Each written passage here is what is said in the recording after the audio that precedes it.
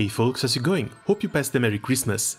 Sadly, the Granblue Fest livestream was held at a bit of an unfortunate hour for me, so I'm going to have to play catch up.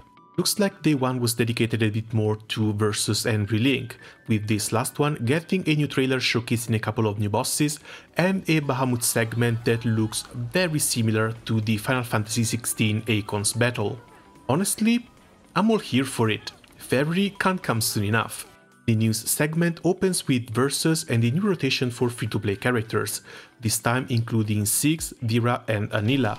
Then they just slapped Yukichi in the game as a new lobby avatar, and followed the announcement with 3 more additions, a girl from Uma Musume and 2 unmistakable silhouettes, Pecorin from Preconne and Aris from Shadowverse.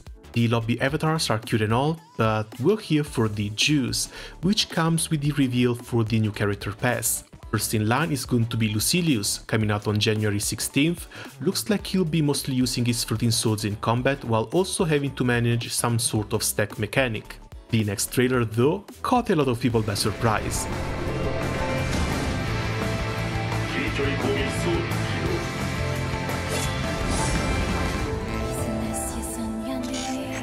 How are we getting a collab already?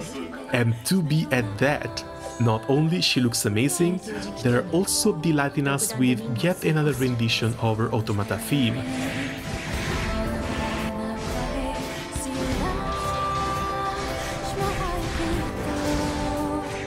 It'll be released in February and will also come with 2B and a 9S skin for Jita and Gran in the gacha game. It doesn't say it's console exclusive. I really hope it's not console exclusive, cause Jita looks perfect. Afterwards, it'll be Vayne and Beatrix's turn. There's literally 6 neurons in this picture and they might not all be firing. Still, this kind of closes the circle when it comes to the base knights as well as the society members, unless they want to start adding Arthur and Mordred as an Ice Climbers type dual character, or Lamorak, or Gawain, or Florence. On the society side, I'm still holding on to the hope to see Ilsa released since she's a dual-wielding gun character, but I think Isaac and Gwyn might be a bit of a stretch. When it comes to the other 2 slots, the list is hella long. Maybe start getting the Accordant Sin. Fede would be a nice Fisercuff character and eventually lead to Fiorito, Kupitan and Tico. Or maybe a caster. If Magisa were to get a 3D model, she would break the internet.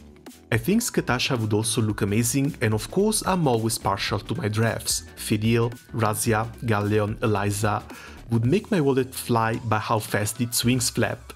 And speaking of drafts, Narmea is about to get her Black Butterfly skin from the Premium Battle Pass. After announcing the April Fool's Quotra as yet another avatar, and a few tournaments for next year, including Evo Japan 2024, where Versus is going to be a main title, it's time to move on to Relink. Starting with its theme song, Good Night, Good Morning. Do you still remember the day we soared away? I knew Now had a pretty good voice, but I didn't know she could sing in English. This was a very nice surprise and I can't wait for the full version. The game's launch is approaching rapidly and all they've shown were a few new bosses and a couple more enemies. They somehow managed to make a Harving look menacing. That Rain of Swords looks terrifying. At this point, Lilith is the only one we haven't seen combat of, and they might be saving the best for last. When it comes to the cast, we know there was one extra slot open before release, and I was predicting to see another caster here. I would have preferred to see someone who's not in Versus 2, so my picks were between Magisa, Lena, Lily, maybe Zalamilina as well to add another Harving too. But it looks like they wanted to play it safe, and they went with Cagliostro. I guess a Kag is fine too. In better news instead, new DLC characters will start becoming available next April. The first slot is going to Siete, and the second one is going to Song.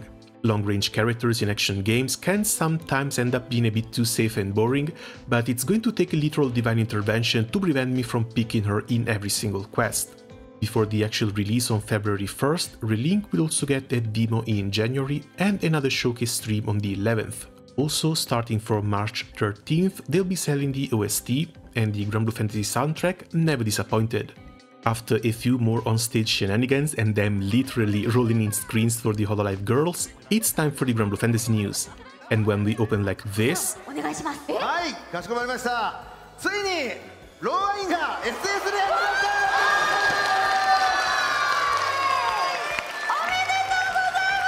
やったぜ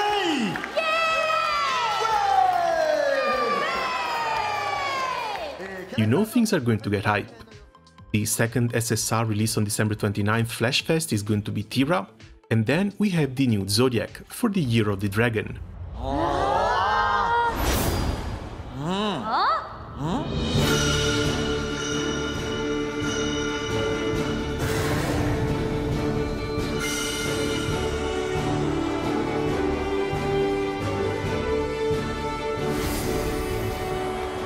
Sweet mother of memories, that is one tall Dref. Or is she? We do have half dragon and dragon newts in the game, so we'll have to wait for confirmation about her race. Still, Haira's proportions look a bit off. I'm not one to complain about the bountiful bosom, but she looks a bit too top-heavy, as if she left her bottom in 2023. Their cheeks not check out from the hotel or something? When I first brought it up, someone mentioned Fedil, but she was literally just too dumb to realize draft women were only 3/4 of the height she picked. Also, everything about Fedil is massive, so her proportions still check. Haira, I don't know. Hopefully she'll look better in her uncapped part. As per usual, January's 5-star uncap will go to the oldest Zodiac without one, and this year we are literally getting married and eloped with Katura. Sayonara Esta Lucia. Next, a couple of notes about the winter campaign. Special lines on login plus Christmas messages from each teammate down to January 16th. This was followed by Deliford's sauna event being added to the side stories halfway through next month, while Storm and Drank's Mercenary Life will follow suit on February 8th. After the current Divine General Assembly, the next event rerun will be the Dragon Blood War on February 2nd. In the meantime, we'll be battling over which topping is better on sushi, in a quick campaign that also finally brings some Makura content after a year of silence. The skin is free, already unlocked, and also extra cute. 2024 will open with the new Tira event and will be followed by the fire favorite United Fight.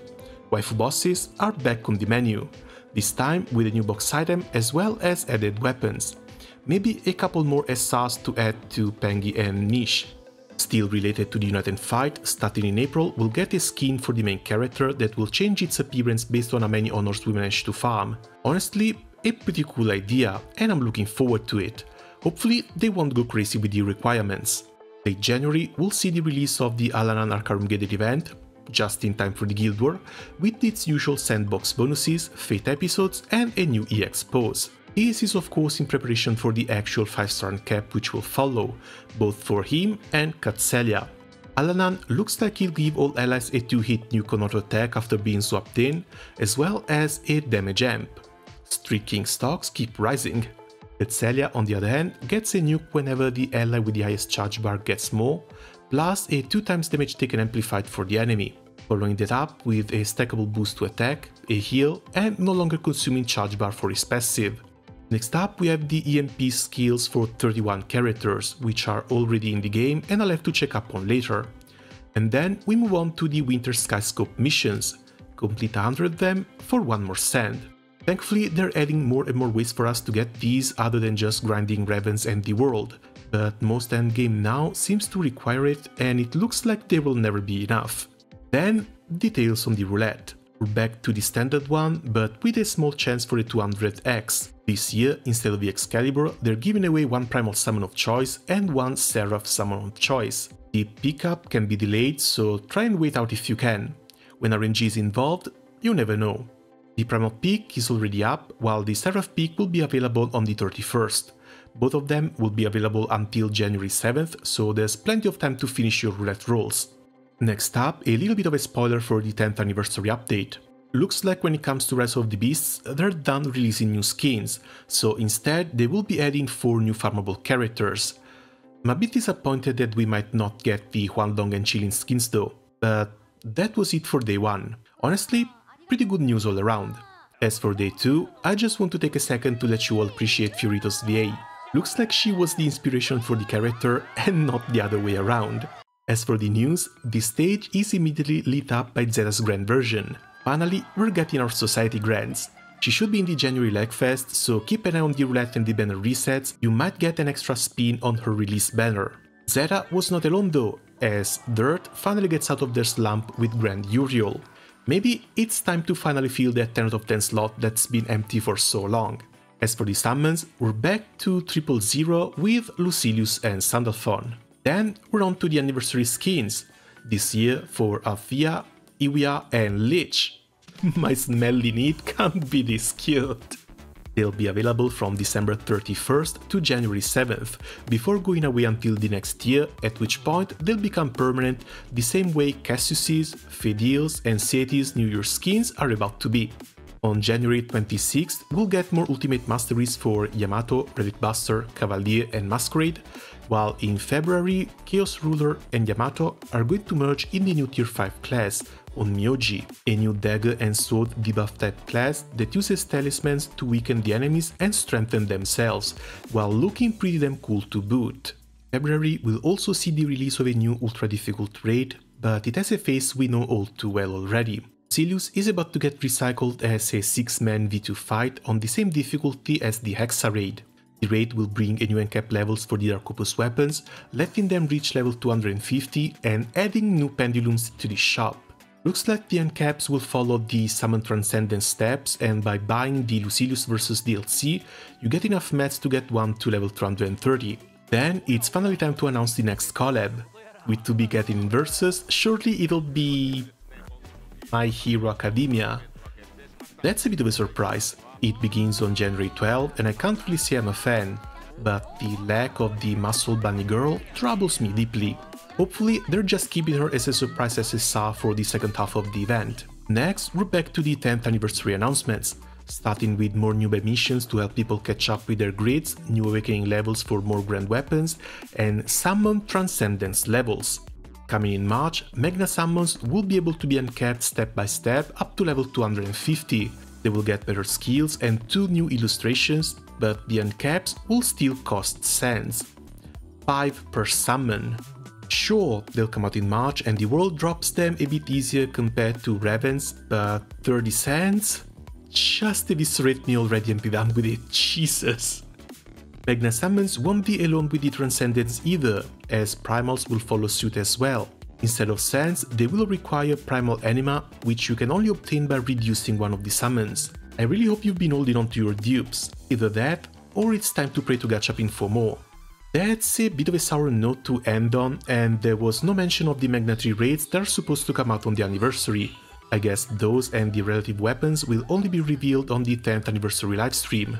Still, lots and lots of work to do until then. The Granblue Fantasy Fest ended as always with all hands on deck and the usual teaser for the big anniversary event. Last time it was Naked Dragons, this year it's just Gran, Jita, Lyria and a door.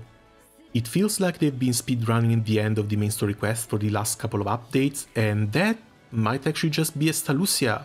Still, we'll have to wait and see. Until then, thanks a lot for watching, let me know which updates you're looking forward to the most, and see ya soon. Ciao!